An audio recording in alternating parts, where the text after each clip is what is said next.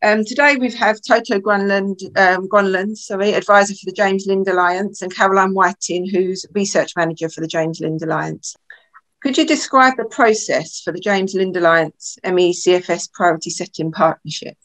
What's really important is actually why CFS Partnership has actually chosen the James Lind Alliance approach.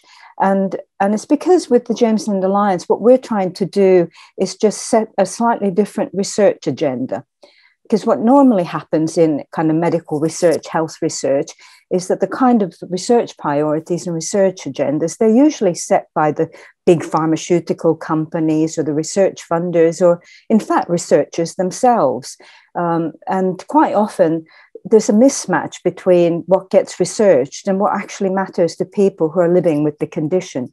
So James Lind Alliance has always tried to step in and let kind of people who live with the condition, patients, their family, carers, as well as the frontline kind of clinicians who work with those patients, to get involved and set a slightly different research agenda of the sorts of questions that matter to them in terms of what their lived experience is. And the sort of principles that are really important in a JLA approach are about inclusiveness. You know, we try to make sure that we have patients, carers, and clinicians together, working together, but all of them with equal voice. And that's really, really important. And the process is transparent. You know, everything is documented and available and open to scrutiny. And decisions are made just within the resources that are available to that particular partnership to progress the work. And the other principle that we always have as well is that we're very evidence-based. We have a high standard of evidence so that if we want to see if research has already been done in an area, we expect it to be of a very, very high standard before we would claim any questions been actually answered. The process itself is actually quite simple. It's fundamental to the process is actually the people, the steering group, which is made up of usually of equal numbers of people with lived experience of patients, as well as the clinicians who look after them. And the process is simply first to consult with as wide a range of people as possible, again, of the same type, you know, people with lived experience, patients, carers, and clinicians, to consult with these people and to ask them, what is it that matters to them? What would they like to see researched? And through that process, which is often done online, even in non-COVID times, we do that online to reach as wide a range of people as possible. We gather possibly hundreds and hundreds of questions that people think are important to them.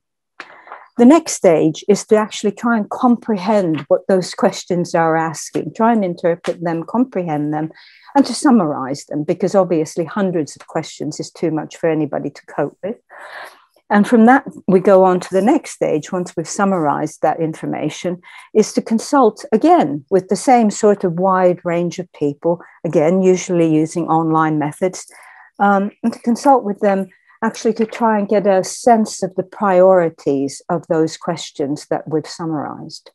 So what in those questions would be their priorities? So we're trying to get a kind of a short list of priorities that people think would be important for research to answer.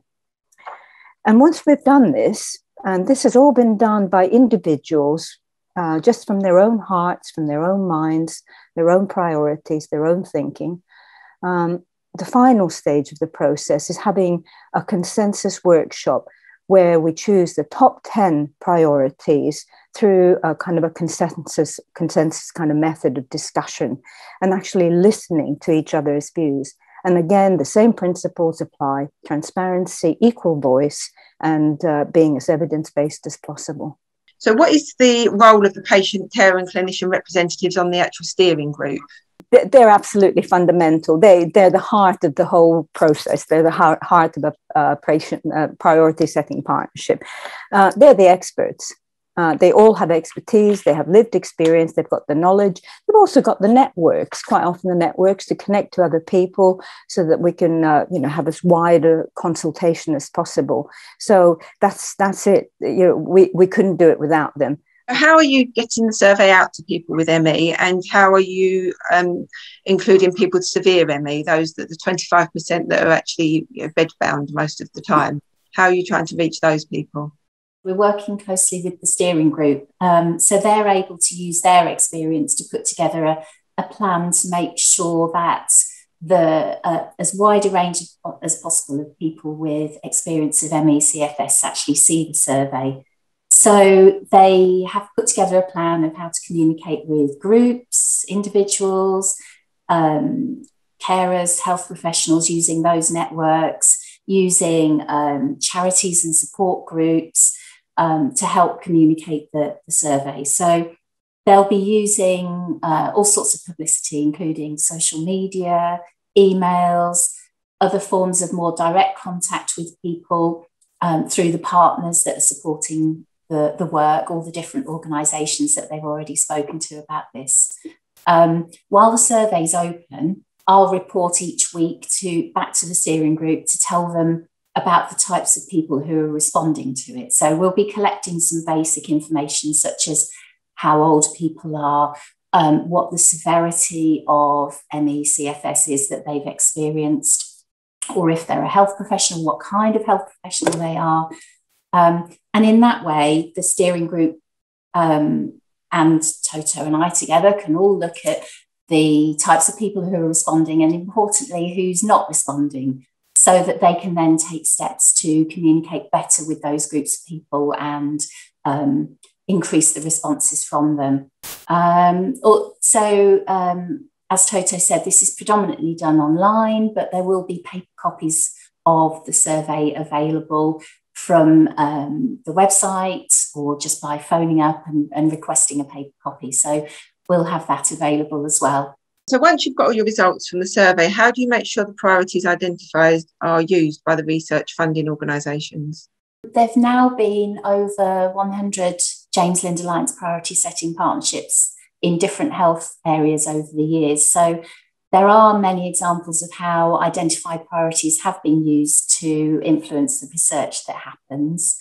And the JLA priority setting process is well respected by researchers and funders. So they will take notice of the priorities that have come out of this. Once the priority areas for ME/CFS research have been agreed by the community, the steering group will help communicate those priority areas to researchers and funders. So they'll publish different kinds of reports. The priorities will be published on the James Lind Alliance website as well. And there's usually some work to be done to help researchers and funders identify what's really important and what the specific research questions are that will help to address those priority areas. And that's something that the steering group can continue to help with as well over a period of time, because they've had the experience of going through the process and they've seen what's really important to those people who answered the survey. So it's great that they're involved in helping researchers and funders make sure that the questions that they fund or research are the ones that people were really concerned about. What can the ME community do to help the survey? We would love the ME community out there to get involved. The partnership is so keen to hear from absolutely everybody from all corners and with all sorts of issues and concerns about ME/CFS. So yeah, please publicise, please participate. There's no kind of questions that are too daft. There's no ideas that are silly. We're really keen to hear from everybody and lots of different perspectives. That's what makes this process so valuable. A big welcome here to members of the James Lind Alliance Priority Setting Partnership Steering Group. I'll be talking to them in a minute, but just a brief introduction to the work they're doing on the steering group. The Priority Setting Partnership brings together clinicians, patients and carers to work together to identify and prioritise questions which cannot be answered by existing research.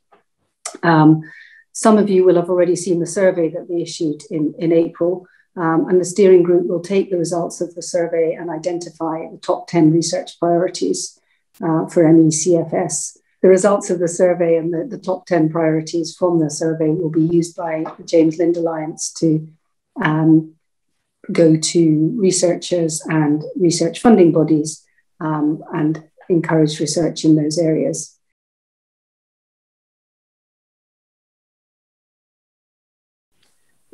So I was really, really interested in the ideas behind the steering group. So I volunteered for the steering group and was able to get on it. So the reasons are, firstly, I have ME. I had meningitis when I was 33 years old, and I'm now 66, so that's 33 years ago. Secondly, I was a GP, so I kind of am aware of how research went from that side. And then thirdly is a very personal one for me, which is that 11 years ago, I started taking a drug called low-dose naltrexone, which for me transformed my life. Now, I know for some people it doesn't work at all, and some people it only works partially. But for me, from being really housebound in a wheelchair, I was back to virtually normal. And I have spent the last 11 years trying to find someone who would conduct a clinical trial on it. And it was a deeply frustrating 11 years because of the way that research in this country is absolutely dependent on finding someone who is senior enough to be able to put in funding applications to get that research done.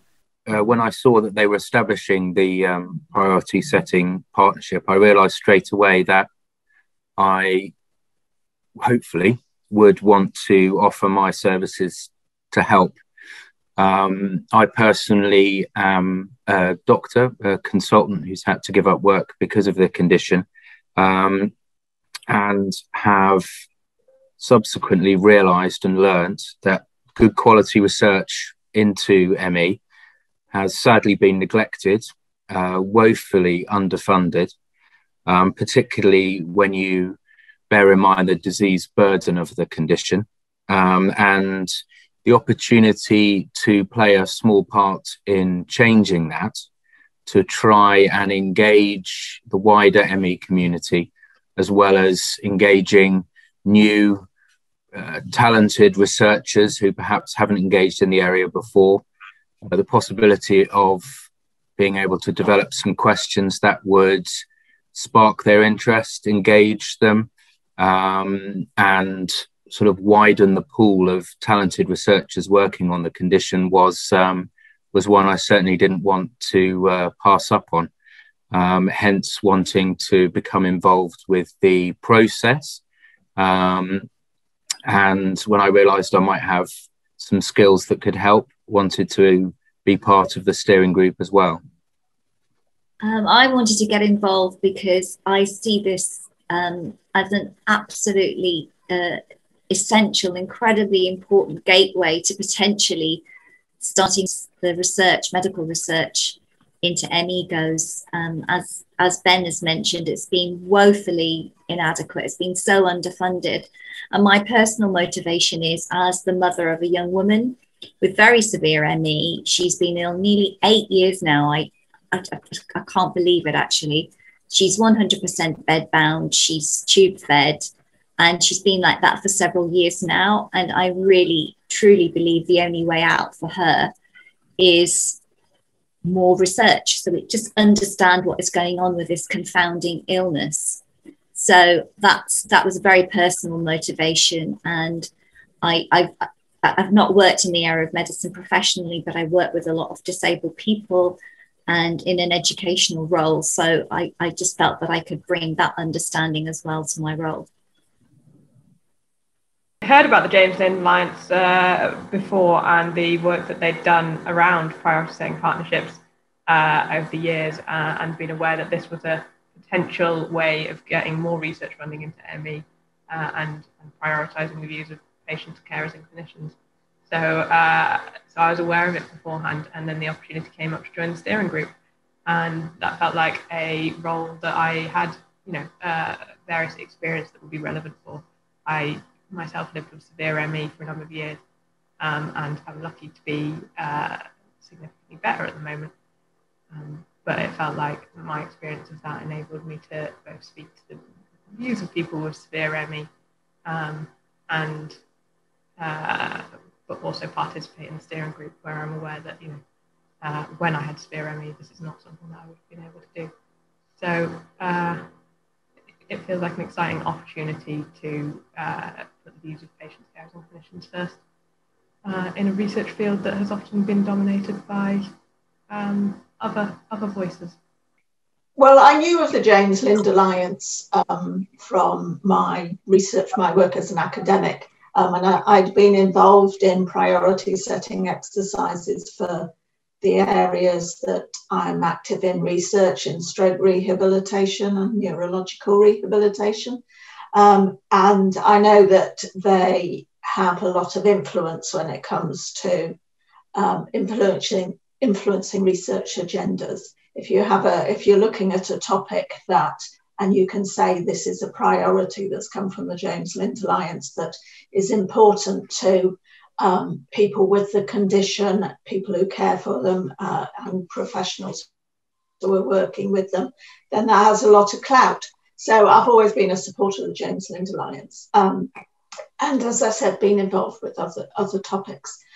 So when I saw this was coming up for people with ME, as somebody who has ME and is a carer for somebody with ME as well, I felt it was a really important topic, and important to, obviously, with the, if you like, the political situation with ME and CSF, having patients and carers' voices heard is really important. I mean, it's important in any condition, but there's an extra element of it for ME CSF.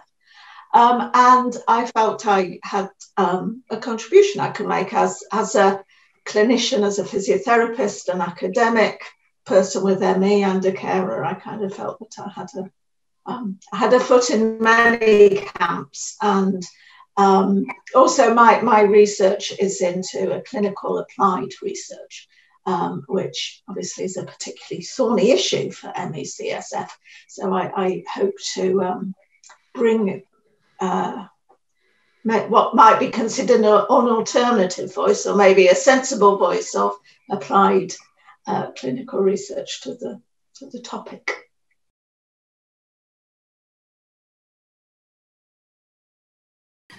So the experience I bring is sort of twofold. The first is experience of the condition. I have been out of work now for 3 or 4 years, completely unable to function as I did because of the condition. And I have experience and skills and training from my previous job that hopefully can really contribute and help the process. Before becoming ill, suddenly, I was a consultant pediatrician, specializing in neurodisability, and was also clinical director of my department. And through training and experience, I have learned about how to use evidence-based medicine, as well as how to design, put in place and run and take part in a number of research studies, qualitative and quantitative, as well as being trained in science communication. So hopefully, I think one of the great frustrations of this condition is that I've got all these years of training and experience, which sadly, I'm no longer able to use as I did to treat and help patients. So the opportunity to do something like this, where I can use those skills again for a purpose to help people, is one that I'm excited to bring to the process. The experience that I bring to the steering group is very much personal experience as a mother and as a carer. So my daughter was a teenager when she first became ill. I have experience of how one of the major current NHS recommended treatments made my daughter much, much more ill. I have experience of some approaches which also made my daughter very much more ill. So I've got that experience. I've got experience of how the NHS deals with this illness. So from sympathetic treatment to downright dreadful and appalling. you know, at all levels of medicine. And I've battled and I've fought and I've argued and I've, you know, it's been a long story. So I think it's a personal story. And yeah, I think that's sort of on the personal front. You know, I'm very motivated for the future of my daughter and everybody else who suffers along with her with this condition. And then on my professional side, because I work within education, within the arts, I've long worked with disabled people, so I've been very much involved with disability rights as an able-bodied ally and supporter. So I think all those things sort of come together and what I can offer to the steering group. The experience I bring to the PSP steering group is firstly that I have ME. I experienced very severe ME at the start. I still have a memory of lying in bed, being unable to pick up a glass of water while I was getting more and more thirsty. It's this terrifying feeling of just not understanding why you can't do anything, but you can't do anything. But I've also experienced all the other levels of severity. So I've been moderate, I've been mild. I live a fairly normal life now. Secondly, I was a GP.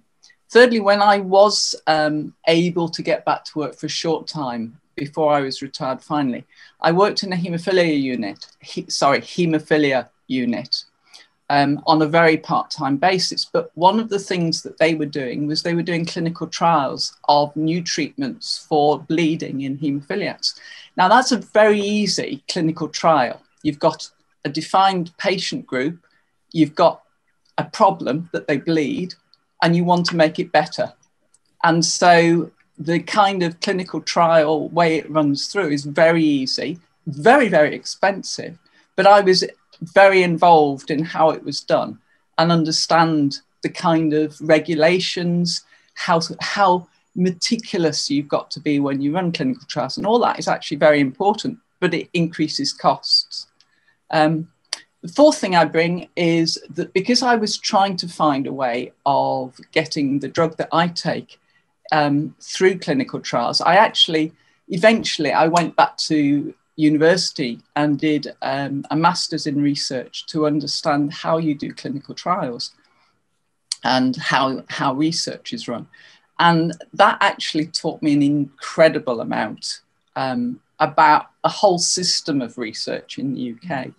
And finally, again, because of my interest in the drug that I take, I've kept up to date as much as possible with research in ME. So I've been going to CMRC conferences since they were set up.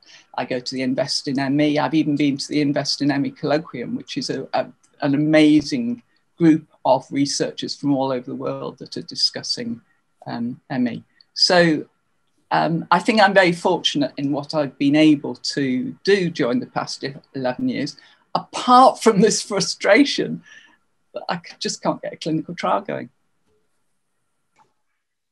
I found it useful, I think, to have that perspective of having been involved with other priority setting exercises. But I hadn't been involved in the steering group before, just as a participant completing the questionnaire. So for me, it's interesting to see how, to be involved in that step further, if you like. But I've also been involved in, obviously applying for research grants, but also being on committees and chairing committees that award research grants. And so I can see how the work of the priority setting exercises would feed into that type of work as well. And it does have a positive influence. I think the only thing I would add is that I have experience with ME Action UK, with organising millions of missing events over the past few years, but also doing lots more in between then to keep ME Action UK going. And locally, I'm involved in the Sheffield ME and Fibromyalgia group. And then more recently, I'm also involved in Decode Me on patient public involvement steering group for that.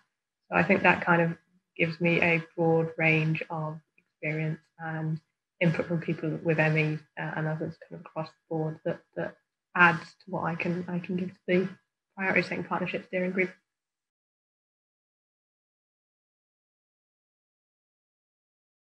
So my hopes for this project ultimately are that some really interesting and important research questions are identified, and most importantly are funded. And I think the fact that the Medical Research Council is one of the funders of this PSP, and the PSP is part of a very well respected process that the James Lind Alliance has run with other illnesses and conditions. I think one of the exciting things about this project is the sort of cross-border collaboration with funders from Scotland and from England and UK-wide, and along with the other funders and supporters we've mentioned is the Scottish Government's Chief Scientist Office, and I think it's fantastic that they're involved as well. If we do this really meticulously and we get great involvement from the ME community, it will boil down to some really important research being done. And ultimately, obviously, I hope that leads to people becoming well or becoming more well, or, you know, getting more of their lives back, essentially. So that's it. That's what it's about for me. So my hopes for the project overall is to really engage people living with the condition, whether that's people with ME, their carers, their parents, and find out what they, and professionals caring for people with ME, very importantly as well, because to find out what they want to know, what they think they need, what they think they want to find out about to help them with the condition, to help them improve. And once we've established the research priorities, to then use the clout of those supporting the process, those involved with the process, to, as I said, engage new researchers, engage existing researchers in the areas, as to the areas that really need to be explored, and the areas that really matter to improve the lives of people with this condition, people caring for people with this condition as well. Hopefully lead to funding, raise the profile, and ultimately improve the lives of people with ME, those looking after them, and those caring for them as well. Well, I absolutely agree. It's what people with ME and their carers and what their research, the clinicians, it's the priority is to look at what people on the ground want in research. Obviously, because I take a drug, I have an interest in clinical drug trials, and I don't hide that. But if you look at the system, the National Institute for Health and Care Excellence, NICE, will only say that a drug, recommend a drug for treatment if it's gone through clinical trials. Now, there's actually quite a few drugs that we think might help people. There's treatments for orthostatic intolerance. You know, people have problems sleeping. What helps them? Low dose antidepressants may help some people. There's for people with severe ME, the amount of pain they have, you know, what's the best painkiller? And all those kind of issues are very obvious. And in any other condition, we'd have already had research, we'd have had clinical trials looking at it. But the problem is the funding is so scarce for ME. If you think of cancer research, there's thousands times more money in cancer research than in ME research. And so our only way forward is through the government funding, the MRC, the NIHR. And in order to do that, the patient voices saying, this is really important to us, actually might make a difference.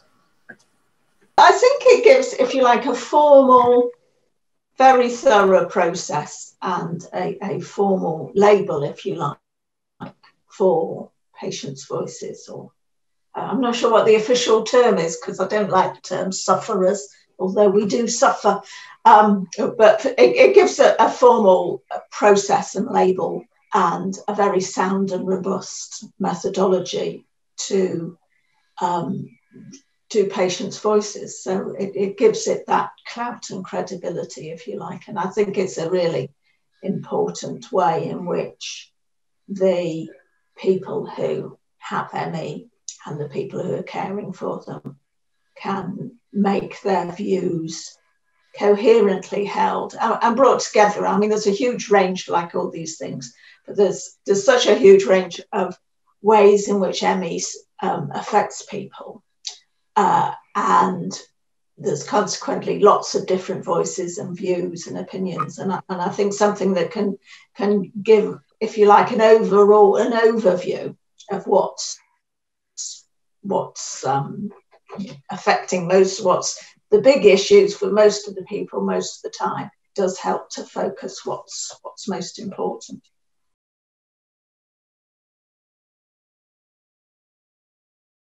The PSP has got links with all the major UK ME charities and organisations, and everybody's working very collaboratively to get the message out to all their members via social media, via their magazines, via their websites and so on.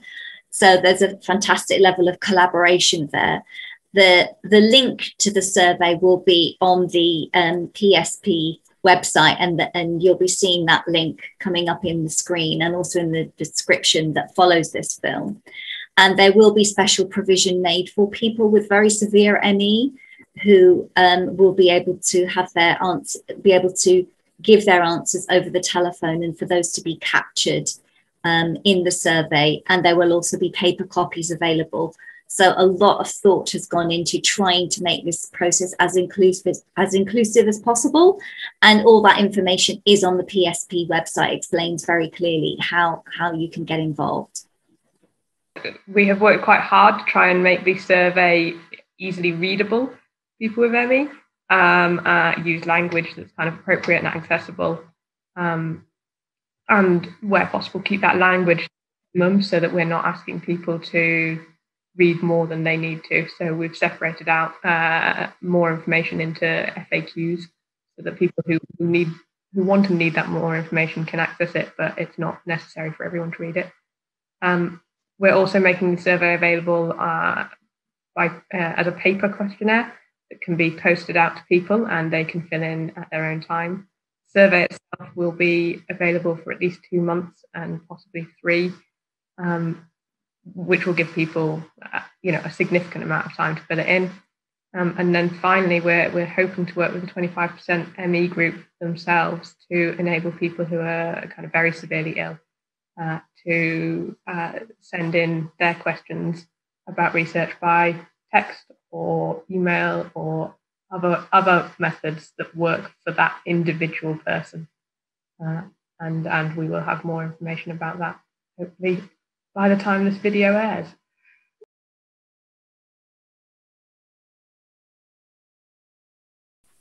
I think so. I think, there will be groups that are maybe not affiliated in with any of the major charities. If anyone is watching this and hasn't heard of this by any other means, firstly, they should do the survey, but secondly, they can pass it on to their surveys, to their contacts. You can download posters, you can send it to your local health centre, you can tweet it, Instagram, Facebook, there's lots of publicity that everyone can do that will pass it on into the ME community. There's even a letter on the website that you can just copy and paste that you can send to a local newspaper. We've tried to make it really as easy as possible to spread publicity.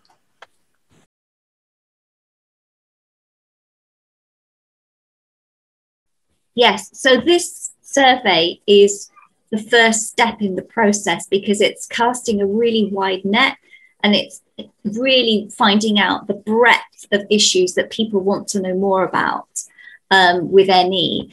And then from that, the James Lind Alliance will help with the process of seeing, have any of those questions already been substantially answered by research? And if they already have, then they're not things that need to be investigated further. So it's a sort of sifting process. And this sifting process will lead to a long list of questions. And then that's where the steering group and in discussion will look at how do we narrow that long list of questions down to a shorter list. And then from there, the remaining part of the process is yet to be finalized, because it depends what comes back from this first stage. But there will be workshops and there'll be further discussions, sort of looking at the top 25 to 30 questions that come up, and then narrowing them down and working together on what is the final priority order for the question. So it's sort of a wide funnel, sort of narrowing down until there's consensus and arrived at what are the really, really crucial smaller number of questions that need to be addressed by research. I will do a little plug for the PSP website. So if you head over to www.psp-me.co.uk, you will find all sorts of things all sorts of ways to get involved, including taking the first survey, which is the most important thing at this stage, but lots of ways to help us spread the word too. And yeah, the more people we can get involved, the greater legitimacy this will have at the end, in terms of going to research funders and saying that this is really important. This is what needs happening, and let's get on with this. Let's make a difference to people with ME.